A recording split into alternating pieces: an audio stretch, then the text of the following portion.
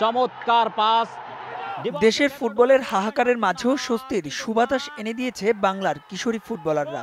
শুধু কি তাই, জাতীয় ফুটবল দলের ব্যর্থতার দায়ে সমালোচনার কাঠগড়ায় থাকা ফেডারেশনকেও নতুন করে ভাবতে শিখিয়েছে আর দেখিয়েছে জাগরণের পথ।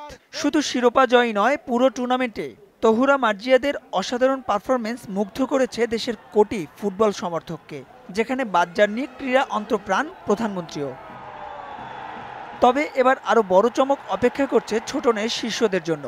শীঘ্রই পুরো দলকে সংবর্ধনা দেয়া হতে পারে প্রধানমন্ত্রীর পক্ষ থেকে, আর এমনটাই আভাস দিলেন উপমন্ত্রী। সেমিফাইনাল ম্যাচের আগে যখন আমরা গ্রুপ পর্যায়ে বাংলাদেশ টিম ইন্ডিয়াকে ৩-০ গোলে হারালো, সেই দিন থেকেই মাননীয় প্রধানমন্ত্রীর দৃষ্টি এই দলের ফাইনাল খেলার দিকে ছিল, এবং যেদিন খেলাটি হচ্ছিল উনি সেটিকে অবলোকনও করছিলেন। মাননীয় প্রধানমন্ত্রী হয়তো ওনাদেরকে এক সন্ধ্যায় একটি ওয়ান্ডারফুল ডিনারে তাদেরকে একটা আমন্ত্রণ করবে। এখানেই শেষ নয়, সংবর্ধনা ও প্রাইজ মানি দেয়া হবে যুব ও ক্রীড়া মন্ত্রণালয়ের পক্ষ থেকেও।